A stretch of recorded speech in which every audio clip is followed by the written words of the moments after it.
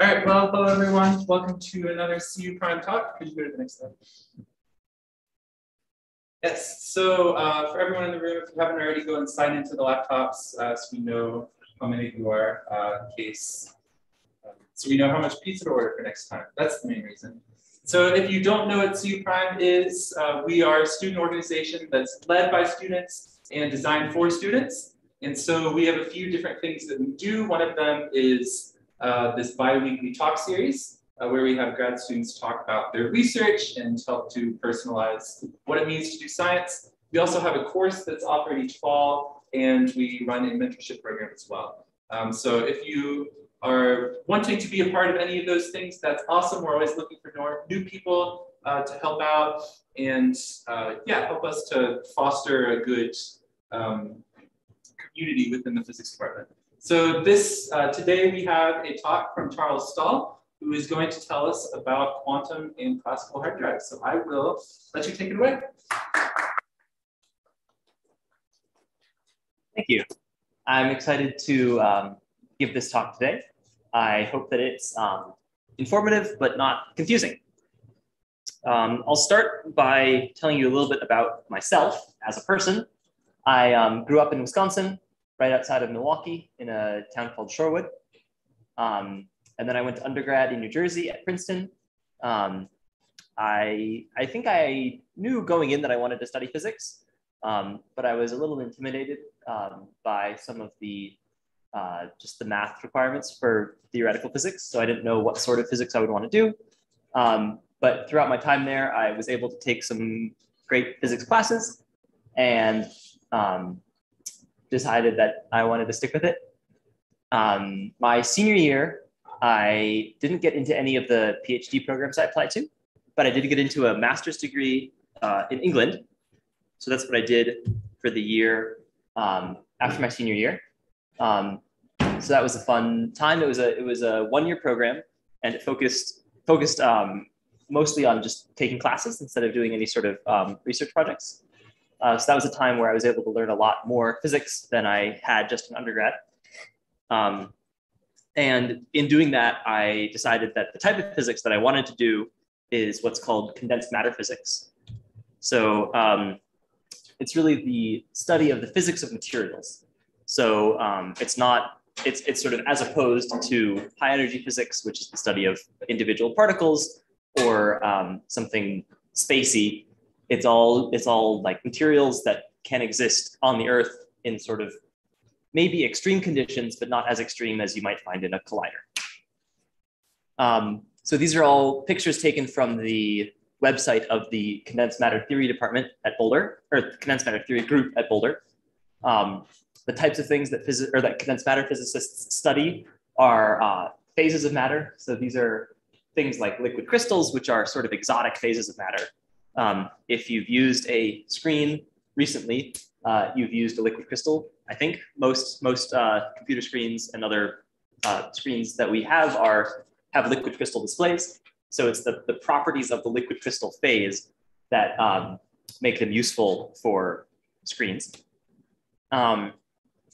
Condensed matter physicists also study what are called phase transitions. So when you have a material that's in one phase and then it transitions into another phase, there are lots of interesting properties of that transition that condensed matter physicists like to study. Recently, a part of condensed matter physics that has blossomed into a major part of the field is information dynamics. So that's sort of how information exists within a material and how information travels around a material. So sort of basic examples of that are like, I have a piece of wood here. I can knock on the piece of wood and the wood vibrates. Those sound waves travel throughout the wood. And that's a basic way that information can travel throughout a material. But there are lots of more interesting ways that different kinds of information can travel throughout materials. So that's been a big area of research for condensed matter theory over the past couple decades. And today, the talk that I'm going to give you will focus on different kinds of information, and not necessarily information dynamics, but information storage. So we have some information, we want to write it down, and then come back to it later and make sure that it hasn't changed at all. Because if it changes, it's not very good storage. So one place that we do that a lot is with computers. You have something that you want to keep in the computer, some sort of file or some sort of messages or whatever it is that you keep in your computer. You want to make sure that when you come back, it hasn't changed. And that's, I think I at least usually take that for granted. But there's this really great video from the Veritasium YouTube channel. I think the title of the video is "The Universe is Hostile to Computers." But the point of the video is that it's not trivial for computers to be able to store this information. And the people who design computers put tons of work and thought into making sure that computers can store information as reliably as possible. But sometimes there can be just freak events that can change that information. So the example that they focus on in this video is what's called cosmic rays. And the idea is that in some distant galaxy, some star goes supernova and explodes and emits a ton of these really high energy particles. And then they just stream through space. And every once in a while, one of them hits Earth. And if it happens to hit the individual location in your computer that is storing a certain bit of information, it can flip that bit. So they go through a couple of really great examples, really fun examples. One time when there was some local election and the vote count didn't add up and no one could figure out how. And all I can think is that it must have been some sort of cosmic ray incident. Another one with some speed runner who was trying to go through some level in some video game and did it way faster than anyone ever had before, essentially by glitching into the place, like the winning condition, whatever it was. So if that sounds cool to you, you should definitely watch this video. But so given that the universe is hostile to computers and wants to change whatever information is present, why can we rely on them at all? So to partially answer that question, we're going to talk about magnets. So hopefully you've all had the chance to play with a magnet before. Magnets, bar magnets at least, have a north pole and a south pole. And you can look at these magnetic field lines that come out of and into the magnet. You can actually see the magnetic field lines with iron filings. If you haven't done that recently, it's fun. It's fun to see that the fields actually exist. But for our purposes, we can just think of them as these lines that leave the north pole of the magnet and enter the south pole of the magnet, and they have these little arrows on them, so they're directed. If you bring two magnets together, the second magnet will want to align itself with the field lines of the first magnet. So when I say align, I mean, you can imagine that this new magnet has an arrow pointing in it from the south pole towards the north pole. And that arrow wants to point in the same direction as the field lines. So that's what makes, when you have two magnets, that's what makes the north pole and the south pole want to line up. But things work a little bit differently if instead of just having two magnets, you have a whole bunch of them. So let's say that we have this row of magnets. We have 6 magnets here. We're going to hold them all in place, but then put a 7th magnet in the middle. And I want you to turn around and meet your neighbors and introduce yourselves and discuss whether you think that a 7th magnet put in the middle would want to align itself with the north pole up or with the north pole pointing down. So discuss amongst yourselves.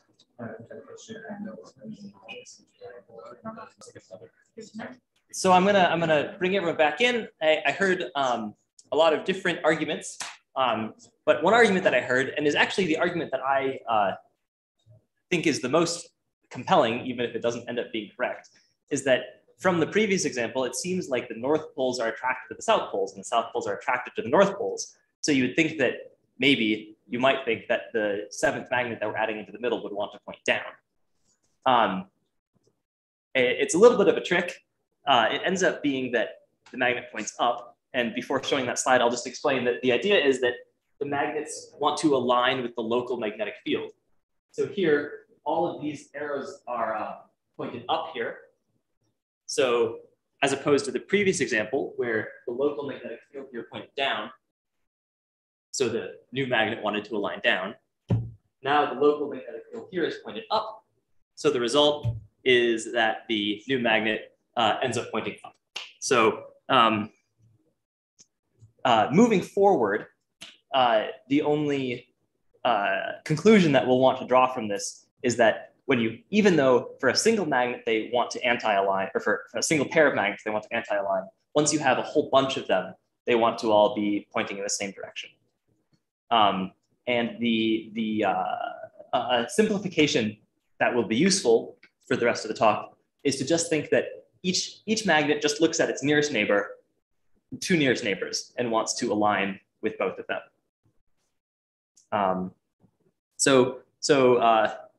Throughout this talk, I'm going to be drawing more pictures of magnets, and I got sick of drawing all the N's and S's and all the field lines and everything. So I'm going to, sort of at a first approximation, we could draw them all as arrows, with the arrow pointing towards the North Pole, from the South Pole towards the North Pole. But the even simpler picture that I'll end up using is just colored boxes. So like this colored box here, the blue box, means that the arrow is pointing, or that the magnet is pointing up. And then I'll use red boxes to say that magnets are pointing down. And the rules will just be that boxes that are next to each other want to have the same color. So now that we've explained all that, what does this have to do with errors? We have these computers that have information in them, but we know that errors happen. It could be something fanciful like cosmic rays, or it could be something a little bit more mundane, like just interactions from the environment. And we want to say, how can we protect ourselves against these errors? So the simplest way to ensure that you remember a message is to repeat it. The simplest way to ensure that you remember a message is to repeat it. The simplest way to make sure that you remember a message is to repeat it. That's a little bit that I got from Ariel, a different grad student, Ariel Schlossberg's C prime talk in 2019. He did a talk about error correction, and I thought that was a good way to introduce this simplest form of error correction, which is just called the repetition code. So the idea is that we want to encode the zeros and ones, the binary objects that live in the computer, as sort of series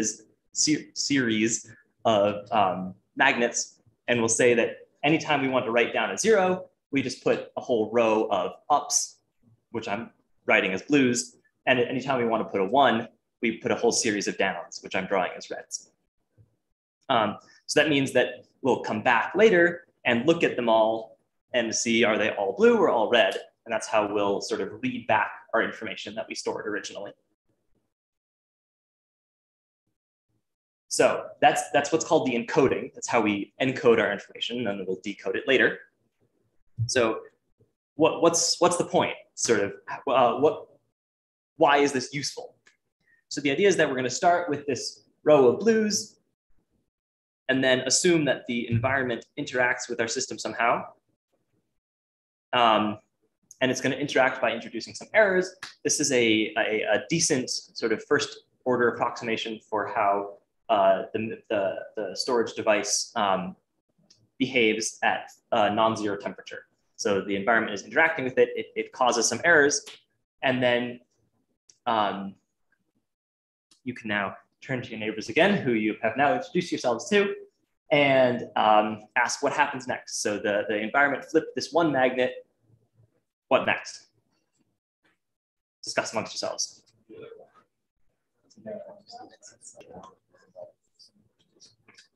So to start talking about what happens next, maybe we can talk just about this blue magnet here. The one that flipped to red now is trying, and I'm gonna keep on using words like try and want, even though these magnets don't have wishes or desires. This red magnet is still trying to make this blue one turn red, but at the same time, its other neighbor over here is trying to make sure it stays blue. So it's sort of caught in between these two. But this red one here is caught between two blue neighbors, and both of those blue neighbors want it to switch over to blue. So in our first order approximation, the red one will flip immediately back to blue. So the environment flips it to red, but then its neighbors force it to turn back to blue. The next condition that we're gonna analyze is one where the environment is sort of extra obnoxious and flips two of them at the same time. So now I think I have a slide to say what happens next, which magnets flip over, but I think that I think that I heard most people talking about the idea that in this sort of configuration, each of these magnets, this 1, 2, 3, 4 magnets, they all have one blue neighbor and one red neighbor. So it's not necessarily clear what's going to happen. Obviously, if we could flip both of the red ones back, then we would everyone would be happy again. But there's no one single flip that can make everyone happy. So in a situation like this, it's sort of equally likely for different blue ones to flip to red or for different red ones to flip to blue. So a way to analyze that type of system is say that a whole bunch of the ones over here have flipped to red. So now we just have some that are red and some that are blue. And essentially there's this one place right here where the system is unhappy because it has two neighbors that are one's red and one's blue. But we could have more flipped to red or we could have more flipped to blue. There's no preference for one or the other. So in this type of situation, we're going to say that there's what's called an excitation at the boundary between the red domain and the blue domain. And furthermore, this excitation is deconfined in the sense that it can move to the left, which would be good for our storage device, but it could also move to the right, which would be bad for our storage device. So either one is just as likely. There's no preference for one or the other. But we can do better. And we can do better by, instead of analyzing a one-dimensional chain of magnets, by analyzing a two-dimensional surface of magnets. So now we have all these magnets here, and they can all be blue or red. And again, if we want to store a 0 in our computer, we do it by making all of the magnets blue. And if we had wanted instead to store a 1, we would have made them all red, but I didn't draw that just because it would have taken an extra slide. We still have the rule where each magnet wants to match its neighbors, but now each magnet has 4 neighbors. So you can look at a magnet, look at what its 4 neighbors are doing, and then figure out what that magnet will want to do. So I'm going to give you another situation where the environment has now flipped these 11 magnets. So first of all, discuss with your neighbors, does that top red magnet want to flip?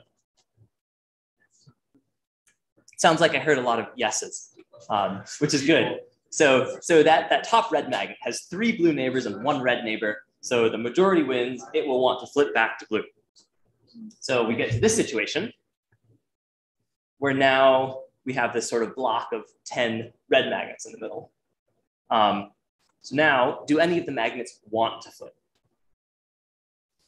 Again, discuss with your neighbors. So I heard a lot of people talking about the corners. So we can look at one of the corners, and so let's talk about this corner here. And as I heard people say, this red magnet here has 2 red neighbors and 2 blue neighbors. So it doesn't want to flip. It has sort of equal probability of flipping or not flipping, but there's nothing that immediately tells it that it should flip. But at the same time, it seems like there's something special about these corners. There's a reason that I think people were drawn to the corners right away. And that intuition is correct. The argument is that if this has an equal probability of flipping or not flipping, it can just wait for a while until it does flip, because eventually it will flip. Just again, because it has an equal probability of flipping or not flipping. So if you wait long enough, it will flip. Once it has flipped, now this one has 3 blue neighbors and 1 red neighbor. So as soon as this one flips, this one will flip also. So the idea is that, again, we can draw this boundary between the red domain and the blue domain. And with the rules that we've said, where magnets want to match their neighbors, this domain is, or this excitation, this gold line, is confined. It can shrink, but it can't grow. So this is great for our memory. If we store it as a bunch of blue magnets, and then the environment flips some to red, if we wait long enough, the system itself will make the magnets flip back to blue. So, oh yeah, so that's what we call confined, because the yellow excitation can't grow without continually putting more energy in from the environment.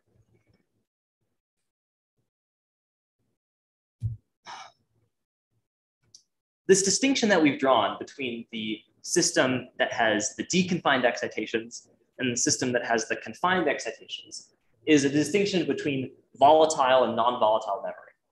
So the volatile systems, you have to watch them or regularly correct whatever errors might appear, because if you let the errors happen and then don't fix them right away, they can grow to be very large, and then you might flip all of your blues to red, which is bad. Whereas the non-volatile memory is self-correcting in the sense that the dynamics of the system will correct any errors introduced by the environment. So volatile memory is something like your computer memory, so the RAM, where your computer only uses RAM when it's on and when it's being supplied power, either from a cord or from your battery.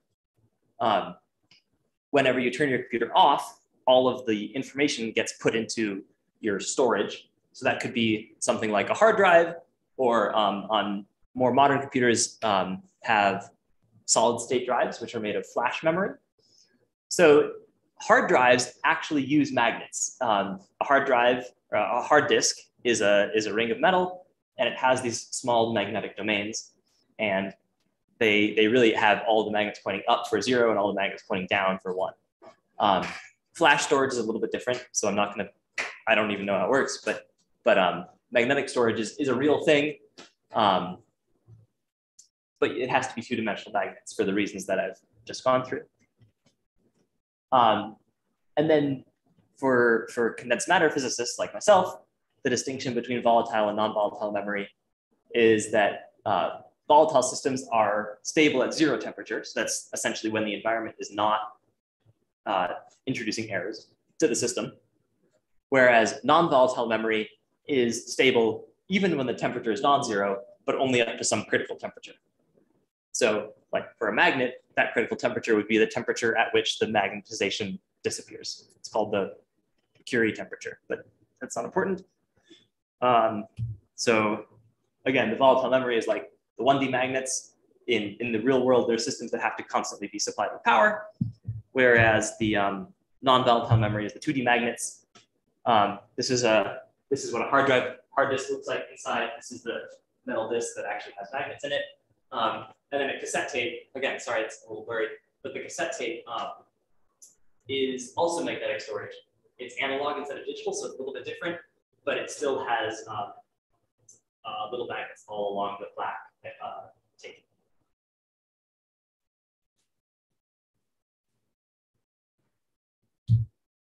So this is sort of a halfway point in my talk, and the next half is going to be a little different.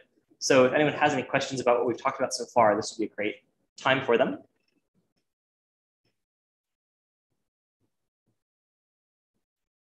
Yeah. Can you just ask a question? When I at least think of like a cassette tape, I would think more of the linear picture. Yeah. The tape down the line and read it from the man. But is on that tape, is it really more of this area picture? Yeah. So you could, the way to think about it is that on the magnetic tape, each of these little boxes is much smaller than the width of the tape. So you have a whole bunch of them for each linear section of the tape.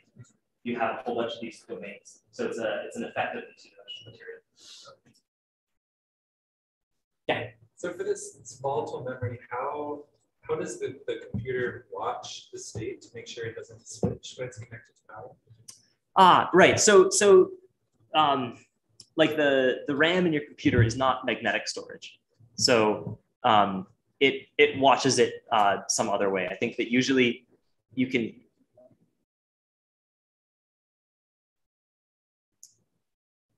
actually, it's a pretty simple circuit of AND gates and OR gates that you can draw to make sure that it stays at high voltage, but I can't remember what it's called. It has a name. I don't know if anyone. But yeah, it's some electrical circuit rather than a magnetic storage. But if we were going to continue using the analogy of magnets, essentially what you could do is you wouldn't look directly at a magnet to see whether it was blue or red, because sometimes you would want it to be blue and sometimes you would want it to be red. You would just look and make sure that always the two neighbors match. And if you catch it early enough, you'd be able to make sure that you flip the red back to blue rather than flipping a bunch of blues over to red.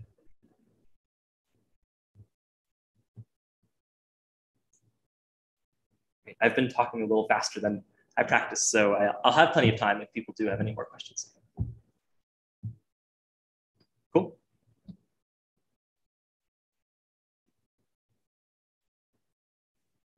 So I advertised this talk as classical and quantum hard drives.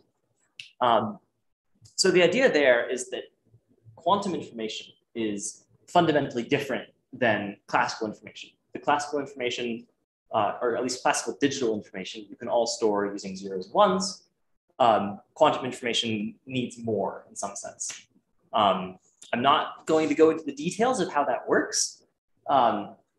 Jacob Becky gave a CU Prime talk in the fall about it. I'm sure you can find plenty of YouTube videos if you're interested in that, or take a quantum mechanics class here sometime. But instead, I'm just going to present the idea that you need this concept, which is superposition. Instead of just having zeros and ones, you can have these quantum states, which are linear combinations of zeros and ones. I'm not going to go into any more detail about what that really means, but instead I'm just going to present to you a model of a system that is able to store this type of information and go from there a little bit. So this system that I'm going to describe, I'm going to describe part of the system to you. This system is called the toric code. It's a really cool piece of physics, and I'll just give you a little flavor of how it works. So again, we're going to work with magnets. It turns out that they have to be quantum magnets, but again, we can work in a simplified picture where they're just going to be like the magnets that we had before. The way that we're going to arrange them is that we're going to have this lattice. So that's these straight lines are sort of just a background. And then we put one magnet on each edge of the lattice. So this is how essentially just the organization of these magnets. Now, the new ingredient is that instead of saying that each magnet wants to match its nearest neighbors, we're going to say that at each vertex of the lattice, there must be an even number of blue magnets and an even number of red magnets. So that means that these 8 vertices are the only vertices that are allowed. So what we'll do is we'll start with a reference state and then allow our environment to introduce some errors and then talk about what happens. So that reference state that we'll start with is the state where all of the magnets are blue. So if we look at, say, this vertex here, there's 4 blue magnets and 4 is an even number, and there's 0 red magnets, and 0 is also an even number. So since that's the case at all of the vertices, that means that all of the vertex rules are satisfied. So now again, let's say that we have some environment and the environment introduces an error to this particular magnet. I'm gonna again have you go discuss with your neighbors. And the goal is to just think about which rules are not satisfied and therefore where the possible excitations might be. So I heard a lot of good discussion about where the excitations might be, and then also people sort of moving on to what's next, which is good. People are anticipating what I'm going to talk about. But I think that what everyone agreed was that the 2 vertices that are unhappy are this one and this one, because on both vertices, there's a single red edge and 3 blue edges. And yes, of course, that's correct. So we say that single error creates 2 excitations, one on each side of the error. And then I heard people talking, sort of starting to think about what's going to happen when there are more errors. So I'll give you this slide and again, go off and talk about where the errors are going to be.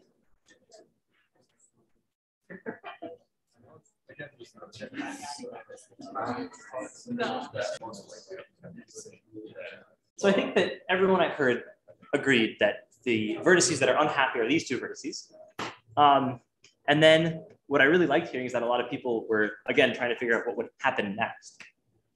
So of course we could satisfy all the vertex rules by turning all of them blue again. That would just be going back to the original state. But then also if you imagine sort of flipping this one and this one and this one, this one and this one and this one, so that we have a closed loop of reds, then there also wouldn't be any excitations.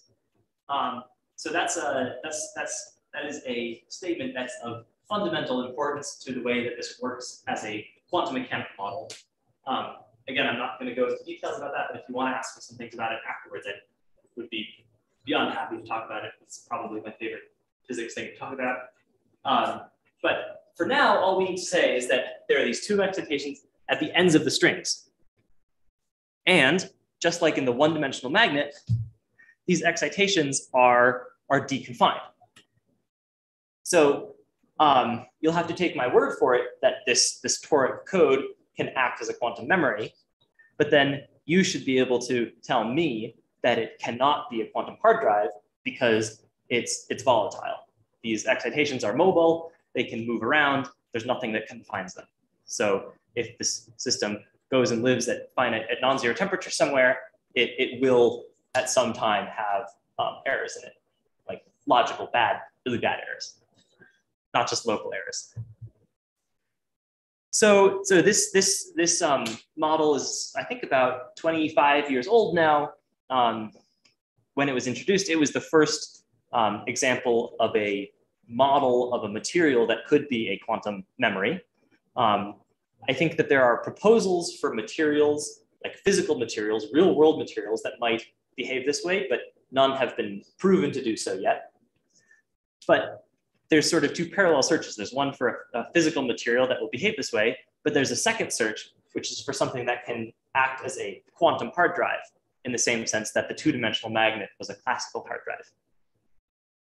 So, let's see, what was I gonna say here? I think I already said this, and then I just have a slide here to say that the actual model is a little bit more complicated. There's 2 different kinds of excitations, but both types of excitations are deconfined. So it really is just a memory, not a hard drive. But in the magnet's case, we went from 1 dimension to 2 dimension and had a better memory because of it. So for this toric code, we can start to do something similar. There's a 3-dimensional analog of the toric code, and I won't go into too many of the details, but just like we had the 2 kinds of string-like operators in the 2-dimensional toric code, in the 3-dimensional code, there's this sort of membrane-like operator and a string-like operator. So for the membrane, the excitations are on its boundary, like we had in the 2D magnet. So that means that these membrane operators are confined, and that's good for memory purposes. But the problem is that we still have these string-like operators, which have excitations on their endpoints. These excitations, once they're created, they can move around freely. So they are again deconfined, which is bad for memory purposes. So essentially, no, not a quantum hard drive. Although it's hard to draw pictures of it, there is what's called a model of a 4-dimensional toric code. And in this code, both types of operators are membrane operators. So both types of operators are confined. That means that the 4-dimensional toric code could serve as a quantum hard drive.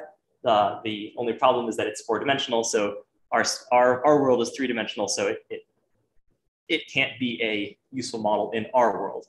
But the conclusion to draw from the 4D toric code is that at least in principle, it's possible to have a quantum hard drive. But it's still an open question as to whether it's possible in 3 space dimensions.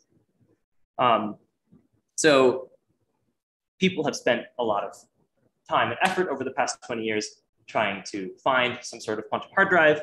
And as I said, they haven't yet, but they've found other fun things along the way. And the big thing has been fractons. So there's this professor at Caltech named Xie Chen, who I think she has some talk, I think it's on YouTube, where she talks about quantum hard drives and fractons in more technical detail. And that's where I got the idea of talking about this type of research as hard drives. And this search has led to this new type of behavior called fractons. Fractons are fun because Boulder has been a center of the research into fractons. So if you start to read fracton papers, you'll find a bunch of papers by the people that work on the 6th floor of this tower. One of them was a paper by Shreya Pai. She was just sort of talking about how these fracton excitations can interact with each other. But she just defended her dissertation last week, so she's Dr. Shreya Pai now.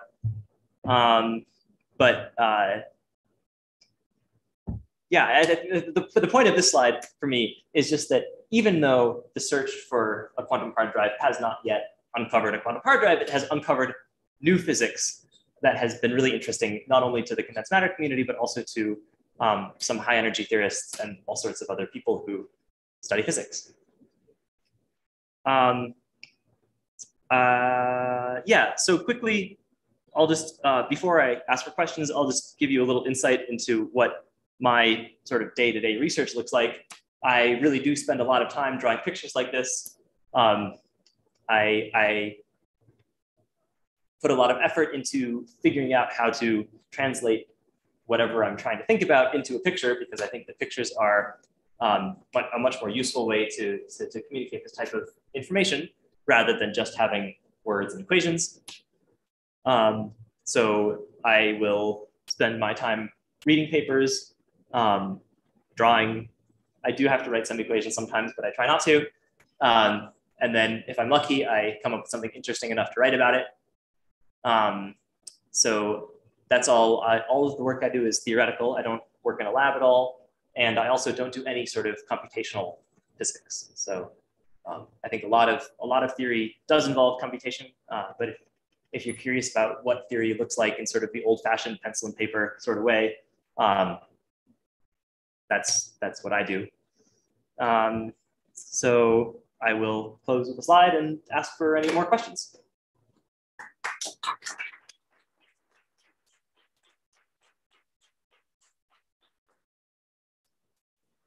Yeah. What are these like pictures on the So these are pictures that I'm from a project I'm working on right now. The way to think about these is that instead of having a 2-dimensional square lattice, we have a 3-dimensional cubic lattice. So these are the faces of the lattice squares. And then there's an edge of the lattice that lives right here. So this is an operator that acts on magnets that live on the faces, but the operator is associated with an edge here. Same with those other two. And then that's a cube made out of this. So these are 3-dimensional things. This is one where we had a 3-dimensional lattice, but then we had something different happening within this sort of slice of the cube than the rest of the cube. And then these are pictures that describe what's happening on a 2-dimensional boundary of a 3-dimensional lattice. So that's the other thing you can think about these types of lattice models is even if the lattice is 2-dimensional, if it has a boundary, the boundary has to be 1-dimensional. So you might have something different happening there. Yeah. So with the magnets, there was the unstable version of memory, but we were still able to use it when we had active input from a computer or something else. Yes. Are you able to do that with your quantum model? Are you able to, control the strings in a way still makes it a viable method of storage. Yeah, so with something like that, it's the same idea as the one-dimensional magnet, where you you have to watch it and you have to catch these excitations before they get too far apart from each other. If you catch them early enough, you can sort of move them back to each other, and that's good. So that's also something that people are actively working on for the 2D toric code. The thing is, you have to be able to watch it and correct errors fast enough. And I cannot tell you what the status of that project is, but I think that's a viable avenue towards a form of volatile quantum memory. Yeah. Good question. If I were to make this again, I would include a slide on that. Yes. Why is it called the toric code? Ah, yeah, right. So let me see. So let's talk about this one here. So the original idea, the original presentation of this model was on a system where you have this two-dimensional lattice, but it's periodic in the x direction and periodic in the y direction. And that's hard to imagine on a piece of paper, because if you curl your piece of paper this way, now you have the two ends and it's hard to curl them around. But if you had them sort of on flexible paper, you could curl them this way, so you have a tube, and now you just have to connect the two tube ends in the back, so you have a donut shape, and a torus is the fancy math name for a donut shape. Since then, people have figured out how to use this type of model on flat pieces of paper. So the name is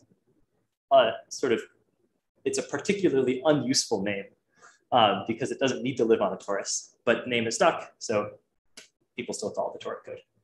And it's most naturally defined on a torus. If you want to put it on a two-dimensional piece of paper, you have to talk about what you do at the boundaries. So there's just a little bit of extra information that you have to have.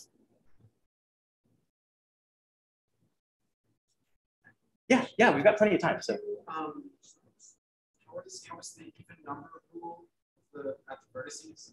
How is that enforced? Is that just an innate property of the system, or is that like by design? Yeah, right. So it's by design. So you have to figure out how to look at your quantum magnets and then set up the system so that they want to follow that rule.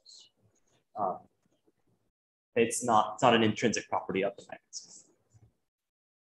And there are all sorts of different ways to actually enforce that rule.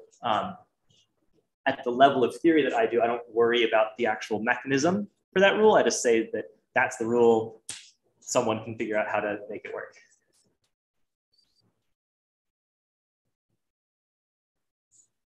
Anything else? Yeah. I guess in the classical case, Mm-hmm. it seems like we would need to flip maybe like more than half of our magnets have to flip over before we like misread. That's exactly right. In the quantum case, if more than half of our edges flip from blue to red, like if we have less than half, do we still read the wrong thing, or is it perfectly preserved until you sort of like go over a boundary? Yeah, right. So let me go back to this one for a minute to explain why it's half, because you're right that it's half. And the reason that it's half is that if we have all of our magnets blue, and then say the environment flips like a quarter of them just over here, what we can do is we can look at all of the magnets and just do a majority rules type vote. Is it more blue or more red? So as long as the environment flips fewer than half of the magnets, we're still good. No logical error has occurred. And then just with the way that the toric code is set up, the rule is that if these two excitations move halfway across the system, then a logical error has occurred. So if the distance around our donut is L, if the two excitations can get a distance L of 2 apart, then a logical error has occurred. And that has to do with how the readout works. Is that like distance as in total number, or like, I guess what is it, like the Manhattan distance or whatever? No, it's sort of right. So it's whether if it's a vertical distance of L or a horizontal distance of L. yeah, the taxicab distance doesn't come into play. You can independently look at the horizontal distance and the vertical distance, and either one will cause a logical error. Any other questions? Yes? Why do you care about quantum? Why Yeah. are you trying to make that? Right. So that's sort of part of this thing that I've made a point of not talking about. Sort of what is quantum information? Why do we care about it? What are quantum computers? Why would we want to store quantum information? I think that my sort of minute-long answer to that is that quantum information is fundamentally different than classical information, and you can perform calculations on a quantum computer in a exponentially faster way than on a classical computer. And as far as the information theorists are concerned, exponentially faster means way faster. Like that's all they care about. So essentially quantum computers can do things that classical computers cannot. And then the reason that we care about storing the quantum information is that anytime that you want to do these computations, you have to store that information. If you have some sort of viable two-dimensional toric code, you can store it in that, but you'd need to continually watch it and supply power. Whereas if we could come up with some sort of quantum hard drive, then you could sort of store your quantum information, stick it in the cabinet for a year, come back and just start your calculation right where you left off.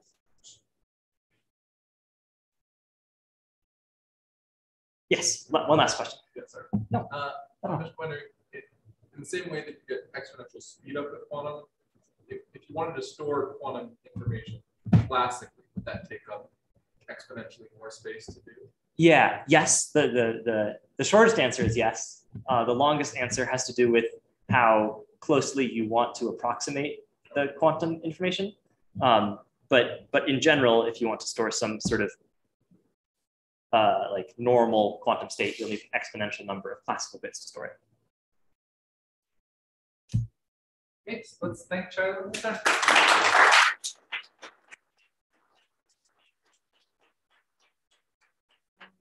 If you have your phone and you can scan this QR code, we'd love to hear your feedback on this talk. You can just scan it and we'll take you to a quick Google form with just a few questions.